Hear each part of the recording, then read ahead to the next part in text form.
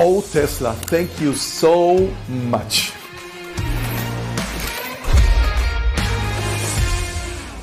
Hi traders, I would like to share my trading session with you today. Take a look at the S&P and the Nasdaq. Both are starting down approximately 1%, and usually that means lots of movers. One of them is Tesla. Now take a look at Tesla trying to move higher, failing to move higher, now kind of coming down, and I'm about to show 4,000 shares, which I'm clicking the button right here now because it seems to me like it's about to fail. Well, it took it a bit longer, but again, concentrate on the fact that it failed to move higher. Look at this topping tail over here and the way that Tesla started with a gap down. Now, usually when you have a gap down like this, you expect the gap and go, and you will soon see Tesla starting to make the journey lower. And here we go. I'm up $20,000 and just touching the lows. Take a look at the P&L here, $20,000, $30,000 and going. $40,000 over 10 points, and what a big breakdown. Now I'm about to take my partial, and right here at the lows took my partial, and well, actually it continued to go even farther down. But you know, again, when you have a big gap down and lots of stocks which are moving with the gap, you would expect lots of fear, big moves. You know, fear always works better than greed. That's why I usually short stocks rather than go long. And traders, if you like this Tesla trade, how about giving a thumb up for this trade before we continue to the next trades? And thank you for watching this. And now let's see what let's see my next trades. My second trade is Boeing. Now, Boeing is kind of the same idea as Tesla. Gap down, try to move higher, kind of failing now.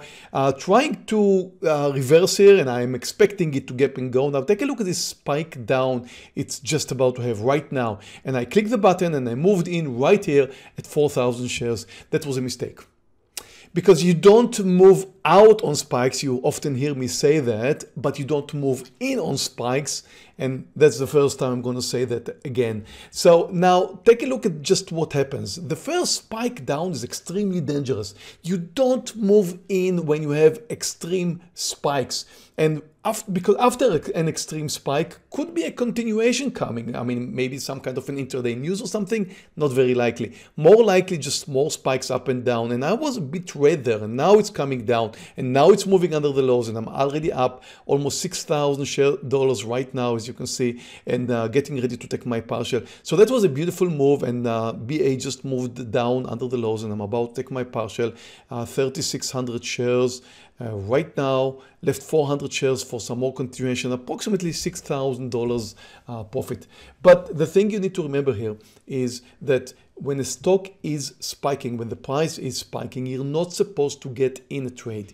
Sometimes when you see the opposite, I'm not moving out of a trade when it's spiking against me, because often after a spike, most likely after a spike, there will be a move to the other side. And what you've just seen in Boeing, it was right after the spike, was kind of playing up and down a little bit, which was extremely dangerous. I shouldn't have been there. I was supposed to wait for the spike to be over, see it coming down gradually, but I got so excited. You know, my first trade in Tesla was going nicely, and I thought, well, I could have another trade in Boeing that would go the same way. Well, it did. It did work out fine, but the entry was a mistake. Should have waited a little bit more for the spike to be over. Now let's take a look at the rest of my trades. My next trade is CLSK. Now, what I liked about CLSK is the fact that the stock started with a big gap down 11%, and the bigger the gap, the better the gap and go is going to be. So I'm about to short 4,000 shares as it reverses, and again, failed to move higher, as you can see here, by the first move up, shorting now 4,000 shares, expecting it to gap and go, meaning come down on the lows. But also, notice the volume here. Now, it's 700,000 shares. Now, that's a replay, a fast replay, just I showed you, like I showed you in the other stocks that we watched earlier, and as you can see, it's failing. It's moving higher, and it's about to move over the whole number, which is $35. Very bad news. And I'm about to close this trade at a loss of almost $4,000, closing now. Now, I just closed this trade.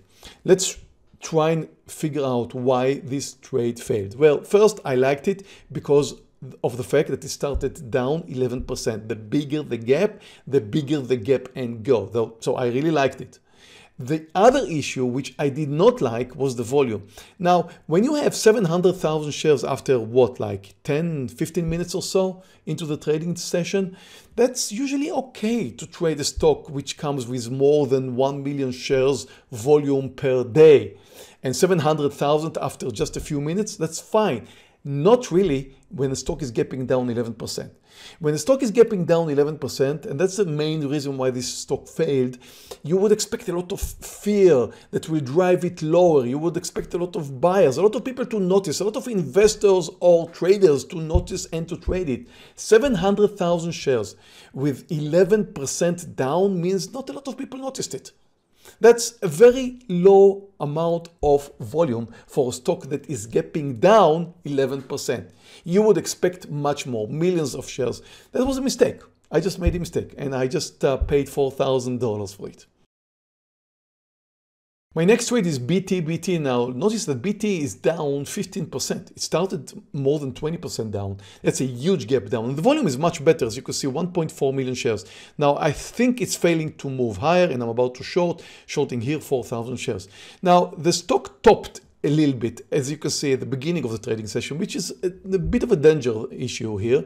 But I do know the stock and the daily is way too extended to the upside. The stock is like flying in the last few days. You should take a look at the volume, at the daily, so you can see what happened there. But anyway, I trusted it to come down and it did come down, although much slower than I expected. As you can see, it's slowly making its way down now. Again, a very fast forward of what happened. So the stock is just trending lower. You would expect that with a gap and go, although I did hope it's going to just spike down and, move first to my first target and put the fears and the issues of having a bad trade behind me. But no, it did not. And I'm taking my partial right here and it's a small winner, but it worked out fine. So it came down from the highs, a gap and go, which is a little bit different because you do not expect this stock to come down under the lows. You just expect it to fail, continue to move higher. So it's a little bit different game, but it worked out fine. And my last trade, Meir. Now take a look at Meir. Big gap down. I mean, already down at this point 20%. Just imagine how it started. I think it was 35% or so. Just shorted 4,000 shares.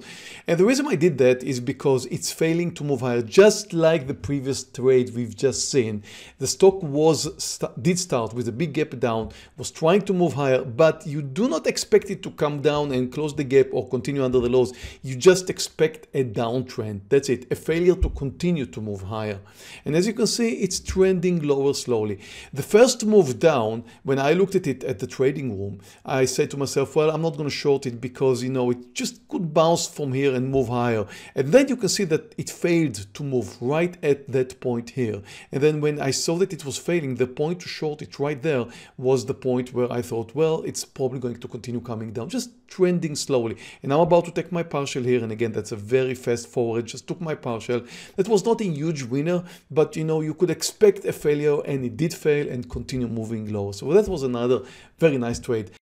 And here's the end result. Over $41,000. As you can see here, I've got 4 green trades. I had one more loser in Boeing, so the end result in Boeing is not as good as I started with, but just really one red trade today, and that's absolutely great for 45 trading minutes.